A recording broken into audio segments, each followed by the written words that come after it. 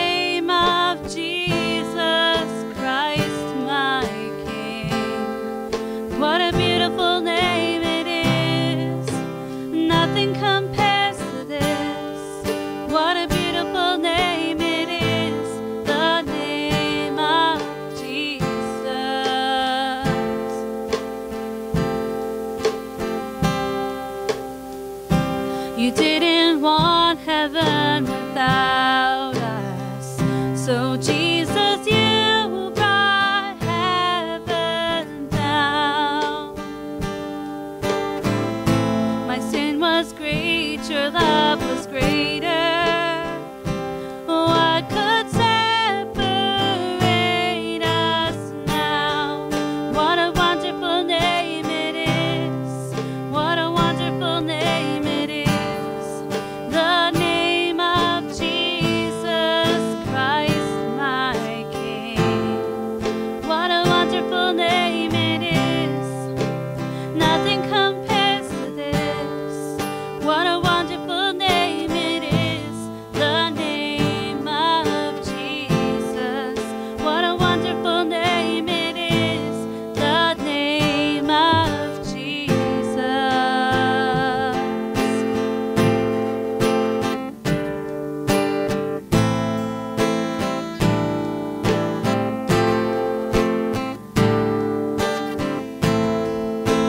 Death could not hold you. The veil tore before you. You silenced the boast of sin and grave. The heavens are roaring the praise of your glory. For you were raised to life again. You have no rival. You have no equal. Now and forever, God, you reign. Yours is the kingdom. Yours is the glory. Yours is the name above all names. What a powerful name it is. What a powerful name it is. The name of Jesus Christ, my King. What a powerful name it is. Nothing could stand against. What a wonderful name it is. The name of Jesus. You have no rival. You have no equal. Now and forever, God, you reign. Well, yours is the kingdom. Yours is the glory. Yours is the name above all names. What a powerful name it is. What a powerful name it is. The name of Jesus Christ, my King. What a powerful name it is. Nothing could stand against. What a powerful name it is. The name of Jesus. What a powerful name it is. The name of Jesus. What a powerful name it is. The name of Jesus.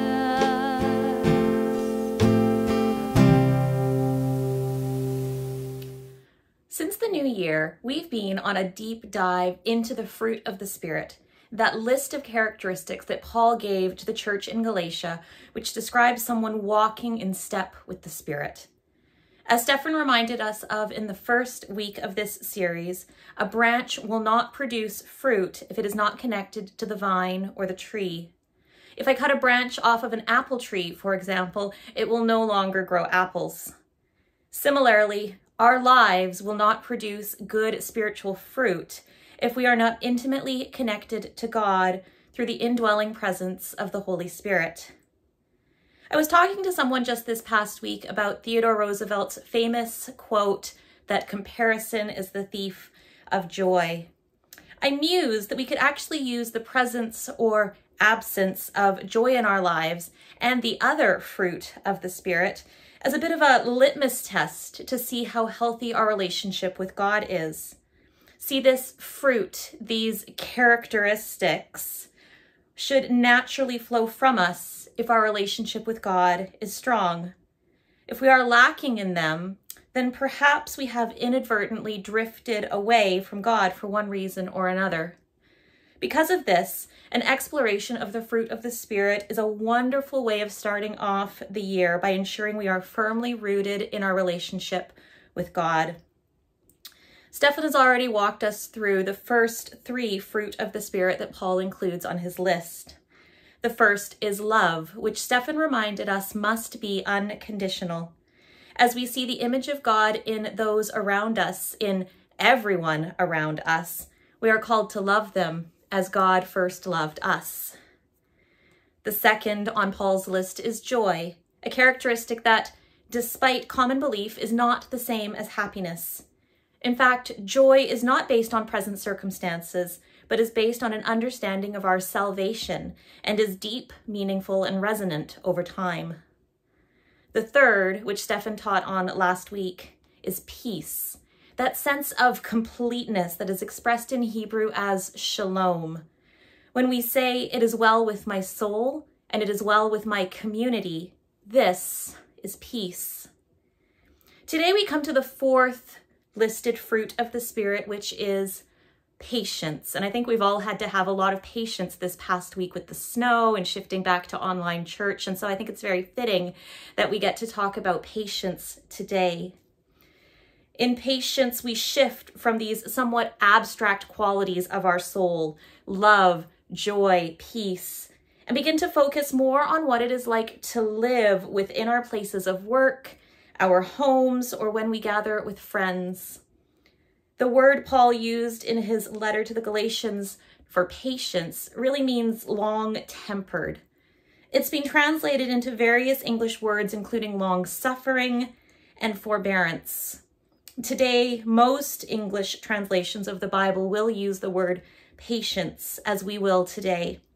But even this doesn't quite capture what Paul is trying to say in his letter to the Galatians. There simply isn't a word in English that properly and fully describes that which Paul is talking about here.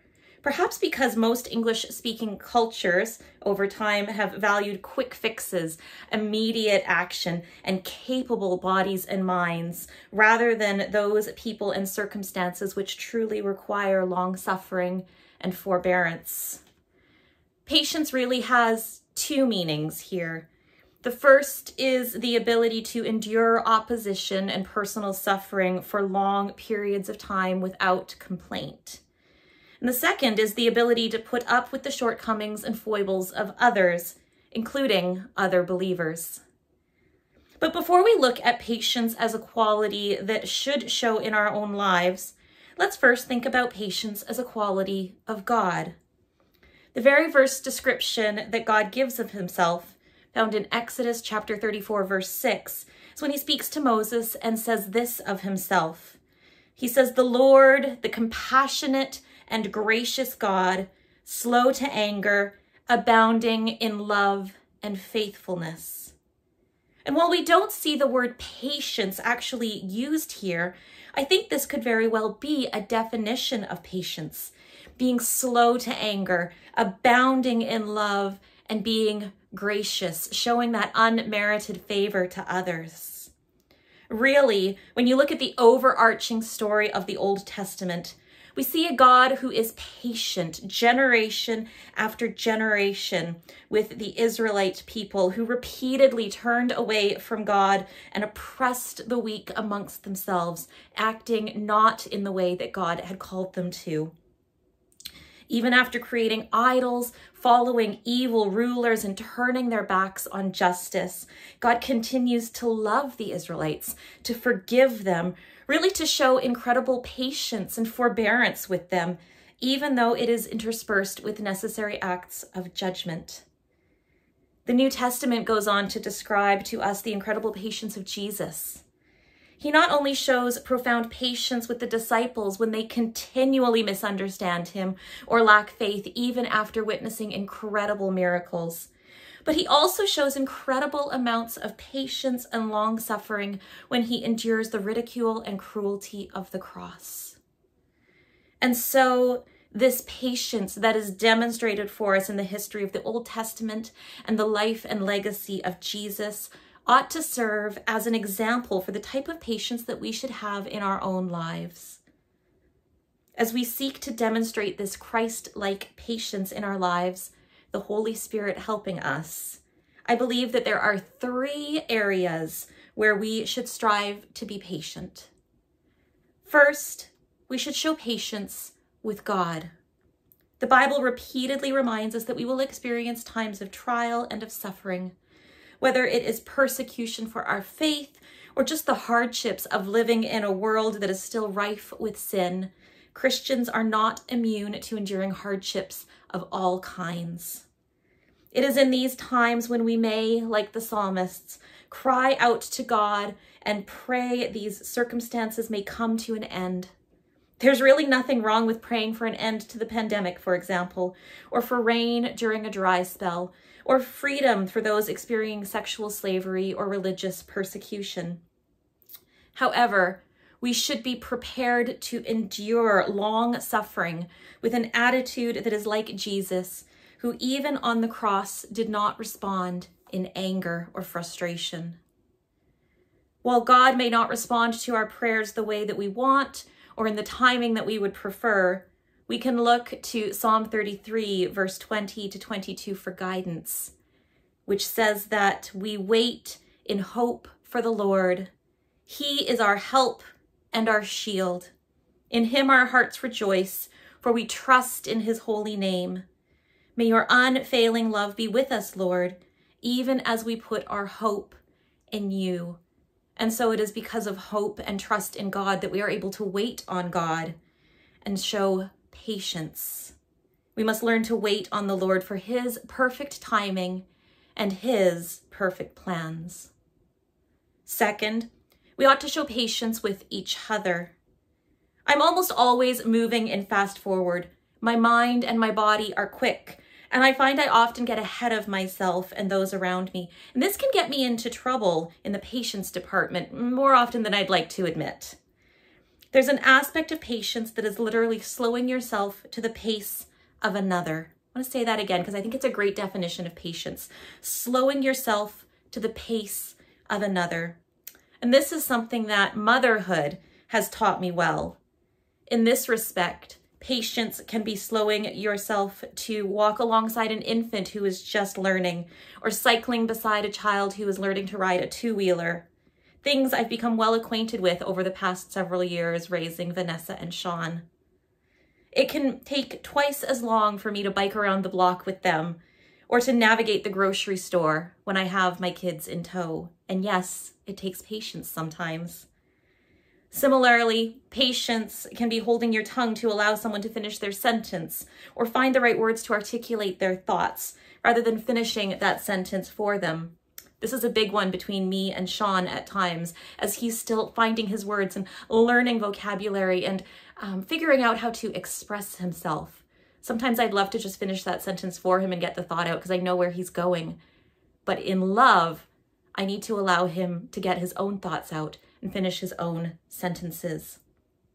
Each of these acts of patience demonstrate our love for those around us and are an example of the Holy Spirit producing good fruit in us. I was listening to a podcast interview between Brené Brown and Auschwitz survivor Dr. Edith Eger some time ago, and I was really struck by something that Dr. Eger shared. A beautiful soul who lost her parents to the gas chambers of the Holocaust, and a true example of the beauty of long suffering with an attitude of joy and peace. Dr. Eger articulated that love is a 4-letter word spelled T-I-M-E. Isn't that a great quote? Love is a 4-letter word spelled T-I-M-E. Time. Because it takes time to nurture a marriage, to be patient with your spouse. It takes time to listen to your child tell you the same thing for the 10th time without cutting them off. It takes time to patiently sit and listen to the stories of the marginalized and the oppressed without jumping to conclusions. Time is finite, and because of this, it is valuable. And we can offer to share it in love with those around us each and every day. Yes, there will be times when showing patience to those around us will be easier than others. Patience doesn't only mean taking our time in love with those around us. Recall the word that Paul uses for patience here also means forbearance. In his book, Cultivating the Fruit of the Spirit, Christopher Wright shares that patience with others means putting up with the things other people do or don't do that you wish they would. It means that you make the effort to bear with other people, even when they irritate or annoy you. Forbearance is when you choose to forgive people rather than hold a grudge. Forbearance is when you choose to overlook something that was hurtful or unkind, rather than fighting back with harsh words or making sure that you get even. Forbearance is even when you learn to be patient with others, mainly because you are very well aware of your own shortcomings and weaknesses. It means you remember that other people are probably also having to be forbearing with you. And I love that list of reminders that Christopher Wright gives, all of these examples of forbearance, of bearing with those around us in so many different circumstances, and remembering that they also have to bear with us. There's a cheeky saying that goes something like this: to dwell in love with saints above, ah, that will be glory. But to dwell below with saints we know, ha, that's another story. Which leads me to the final area of our lives in which we ought to show patience, and that is showing patience with ourselves. It was just this past week that I read an article on a recent law that was passed in Canada. Two well-known American biblical speakers, Franklin Graham and John MacArthur, had publicized their opinions of this new Canadian legislation and made some very strong statements about how Canadian pastors were responding. Without going into detail, I can tell you that I did not and still do not agree with the blanket statements that they made about me as one of those, quote, Canadian pastors. And I was livid that such sentiments had been articulated. While I probably should have responded with forbearance, bearing with the saints below, my knee-jerk response was to forward the article to Stefan with some snarky and sarcastic commentary of my own. It was only after I had given myself some time to calm down that I saw the error of my ways. Do I agree with what these two Christian celebrities said to the press? No, I don't. But I shouldn't have responded the way that I did. I should have responded in a more Christ-like way, with patience. Even as we seek to walk in step with the Spirit and cultivate Christ-likeness in our lives, there will be times when our own patience falls short. It is in these moments when we can repent of our shortcomings, show ourselves the grace and patience that God so richly bestows on us, and seek to do better next time.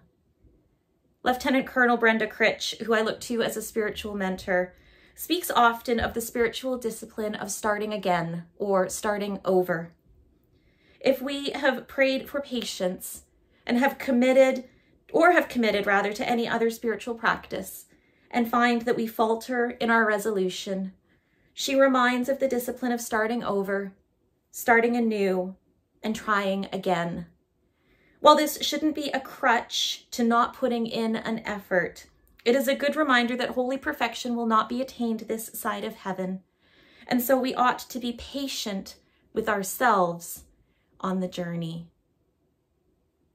This fruit of the Spirit, patience, of slowing your pace to that of another, of being willing to endure long suffering, of forbearing with one another in spite of our faults. It's a high call, really, and I don't think we can do it without the indwelling presence of the Holy Spirit. And I think that's the point. We need the Holy Spirit in order for this fruit to grow in our lives. But what a wonderful call it is, isn't it? To be patient with God, to be patient with each other, and yes, even to be patient with ourselves and not be too hard on ourselves when we mess up. And isn't it wonderful that we have an example of such wonderful patience? The God we see in the Old Testament and Jesus, God incarnate in his earthly time of ministry. This is the type of patience that we can and should strive for in our lives. Let's pray. Holy Spirit, you are welcome here. And we are thankful that when we invite you in, you come and live not only amongst us, but in us. We would ask just now that your Holy Spirit, God, would come and fill us anew, touch our hearts in a way that will inspire us, challenge us, and equip us to be patient, not only with you, God, but with those around us, and yes, even with ourselves. Thank you for showing us such wonderful examples of your own patience. Thank you for being so patient with us, for the many times that we mess up, for the many times that we will mess up again. Thank you for showing grace and love in spite of our faults. God, may we show that patience, that love and grace and kindness to those around us, looking to you as our example. We pray in the name of Jesus. Amen. And now we are going to sing a song that really sings the words that God spoke of himself in Exodus. The Lord is gracious and compassionate, slow to anger, rich in love.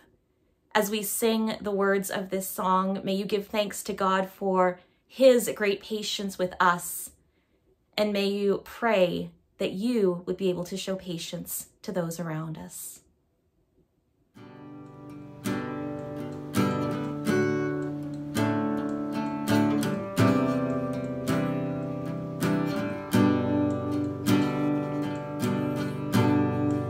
The Lord is gracious and compassionate, slow to anger and rich in love. The Lord is gracious and compassionate, slow to anger and rich in love. And the Lord is good to all. He has compassion on all that he has made.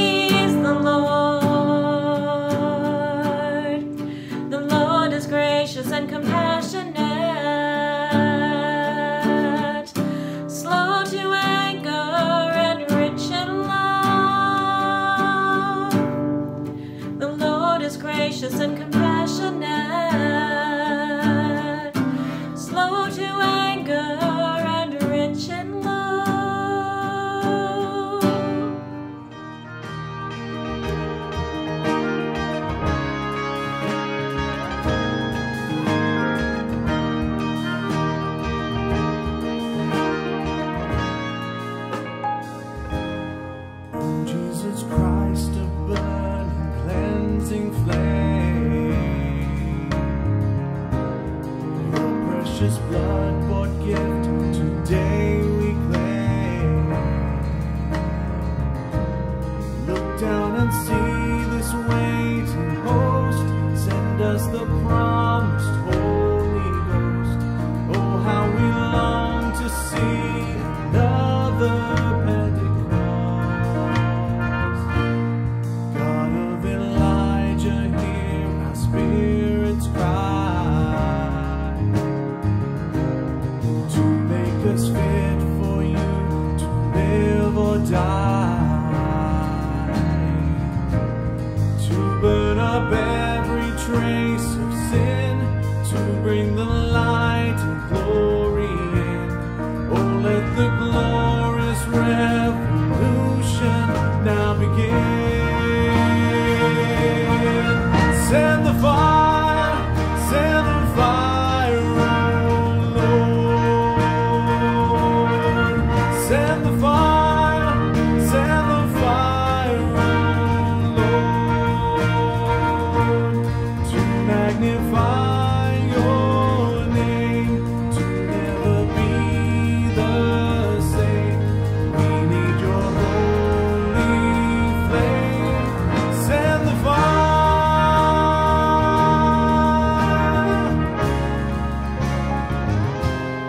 Lord, it's just you we want, just you we plead. And by your grace you meet our every need. Strengthen our hearts to do what's right. Strengthen our faith to win the fight. Lord, let your power flow to walk the world in white. Now make our fragile hearts both strong and brave. Send us into a dying world to save.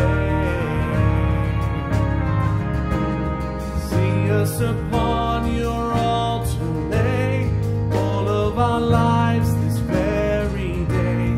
Send down the fire to crown the offering. Now we pray. Send the fire, oh Lord.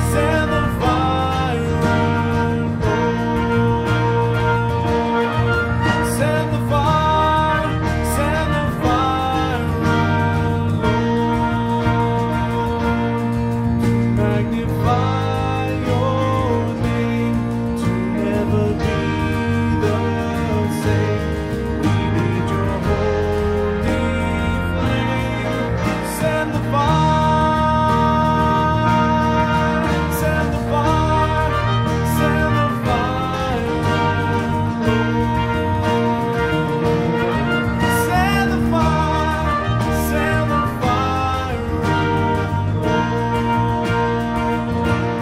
to magnify your name, to never be the same.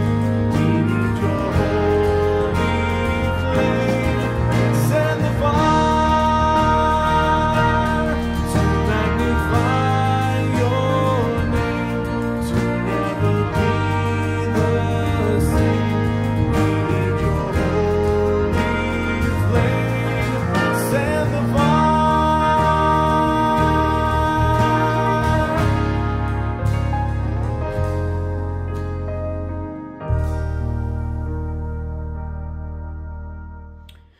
Thank you for worshiping with us here at East Toronto this morning. I pray that you've been blessed by the words, and thank you to Laura for challenging us as the word was spoken through her to be patient with each other and patient as we wait upon the Lord.